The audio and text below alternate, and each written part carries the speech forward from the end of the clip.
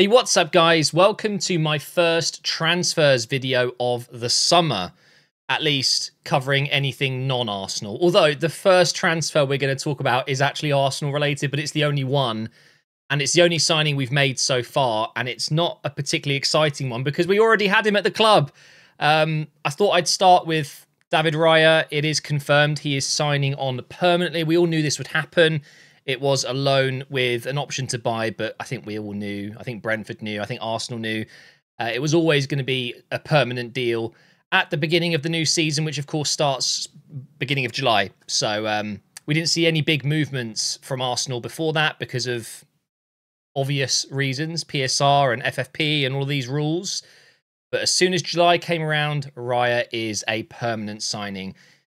In these videos, I'm just going to give my thoughts on the signings, and maybe there are a few that you haven't even seen. Obviously, if you've seen the transfers, you're here to hear my thoughts on them, but obviously very pleased with this one. Raya was fantastic last season. Golden Glove winner. I need to click onto the website. There we go. So that way I can tab between them. So the reason I want to talk about this one is because I think this is worrying. This is a very worrying deal, and it's not the only one. It's just the first one that's come up. But this is Elliot Anderson, of course, Newcastle player. I believe he's a youth academy, an academy graduate up in Newcastle. So if any club sells an academy player, it is straight up profit. If you don't know much about PSR and FFP, it's basically clubs needing to play fair. And that means, obviously, not spending more than you're earning, fair market value on players that you sell and buy. You can't buy a player that's worth £50 for £1 million. I know that's obviously a wild example, but you understand what I'm saying here. Elliot Anderson, who, by the way, he's a good player. Nothing crazy, nothing special. He's got a good future ahead of him. I'm sure he'll do well. But 41.2 million euros? To put that in perspective, I believe his market value, which, of course, market value really means nothing. You're only worth what someone's willing to pay for you, right? But everyone in their right mind knows Elliot Anderson, with a market value of around, and I say around, between 12 to 15 million pounds, should not be moving for 41 million euros. This stinks. This is so Newcastle didn't break PSR rules. And the fact that Nottingham Forest are doing the deal, we'll talk about that in a moment. But good player. I think this is a worrying issue. It's a huge problem, and it's actually something I think needs to be rectified pretty much as soon as possible. I'm not sure they'll be able to do anything in this transfer window, but I'm talking January onwards. This has to be stopped. Whether it's a problem with PSR, whether it's a problem with FFP, something needs to come into play to stop this from happening. Basically, to put it at a very low level here, Newcastle were going to fail the regulations. They were going to break rules if this sale didn't go through. And it's not the only one they made, by the way. It's not the only sale they put through for a ridiculous amount of money, but it's the worst one for sure. Best of luck to Elliot Anderson. He now knows that Newcastle would rather sell him for a lot more money than he's worth just to be within regulations and potentially harm his career. Because let's face it, his career trajectory was higher at Newcastle, but he might do very well. Moving on, this is a really interesting deal. We've got Igor Thiago. Funny enough, so when you go on Transfermarkt, brilliant website, by the way. I absolutely love this website. I'm on it pretty much every day. You can see nationalities and whether they've got heritage or dual national citizenship. Is that how you say it? But he's Brazilian Bulgarian, which I thought was absolutely fascinating. But this is a Tone replacement for sure. 33 million euros on a striker. You're not going to do that unless potentially one of your strikers is going. And I mean that for a club like Brentford, who don't go around spending 30, 40, 50 million on just random players to fill the squad, I think Tone will leave. I don't know where he's going to go. It won't be Arsenal, I'm pretty sure. It might be a Tottenham. It might be a Chelsea. I don't know. But I haven't seen enough of Igor, but I think it's worth mentioning that Tone is probably going to be on the move now. This is another one that stinks.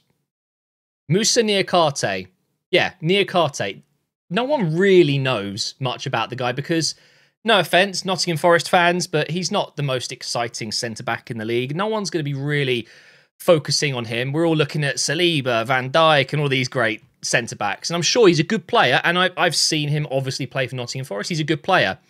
31.9 million euros, 28 years old? No. No, no, no. And guess what?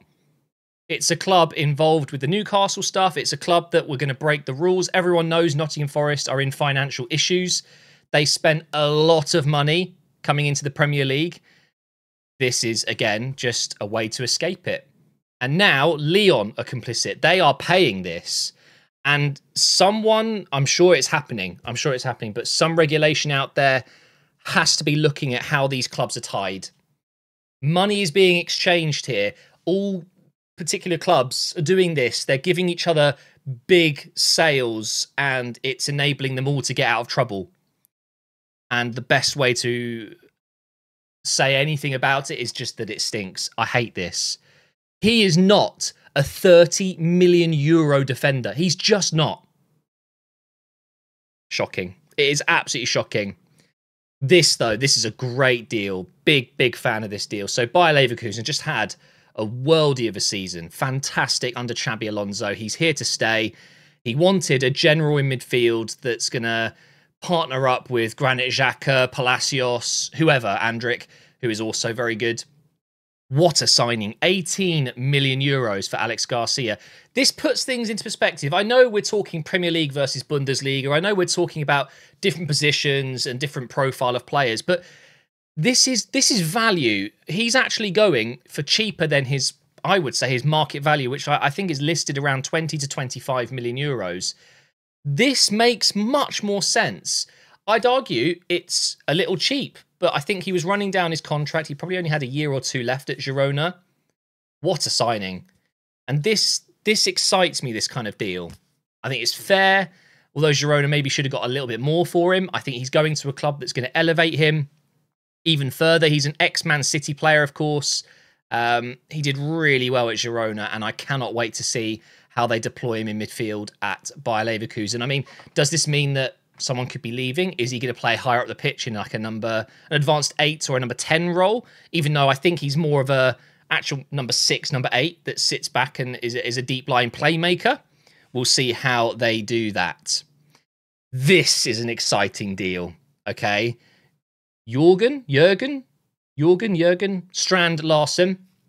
I believe he's 24 years old, so he's not like a kid that's come out of nowhere, but my God, I've been seeing some clips of this guy. I didn't know much about him before. Wolves have snapped him up on loan with a 3 million euro fee, but I believe there is an option to buy. I can't remember exactly off the top of my head how much it is. It might say it here, actually. He's got a market value of 25 million euros. My guess is that I think it was 30 or 32 million, something like that. It in total is going to be around 35. But this guy, whew, he looks good. He looks very, very good. And I think he might be a shout for maybe the underrated signing of the summer so far. Wolves absolutely need goal scorers. It's the one thing I think they're going to really struggle with if they didn't do a deal like this. And obviously now they've lost Kilman to West Ham, so they're going to have to bring in a centre-back as well. But the fact that it's a loan deal, I think that shows that maybe they didn't have the money available to get this deal done permanently now, but a really, really exciting signing nonetheless. Oh, would you look at that? Another absolute stinker. Yeah, you know that Amari Kellyman, that absolute superstar youngster that's destined for greatness. Yeah, you know it? No? You don't know him? How can you not know Amari Kellyman, the Aston Villa starlet? 22.5 million euros Aston Villa sold him for. Guess his market value? 1 million. I hate it. I hate it so much. I absolutely hate it. Villa, another club that were. This happened in June, by the way. Every deal that I've talked about like this so far happened at the end of June because that's for last season's books. This is book cooking. Deal done. just in time, lucky Villa, and Chelsea have got themselves an absolute superstar. The thing is, right, you're worth what someone's willing to pay for you, right? But I think this fair market value stuff needs to be looked at, because that is not a fair market value whatsoever. If Omari Kellyman had played half a season under Chelsea and got a couple of goals from that wing and looked really impressive, then I could kind of I could understand a 10 million, 15 million valuation, something like that. But this guy is, I mean, it doesn't make sense at all. There's no reason for this whatsoever, other than needing to make more money out of an academy player. And Chelsea, of course, have done Villa a favour, effectively. Yeah,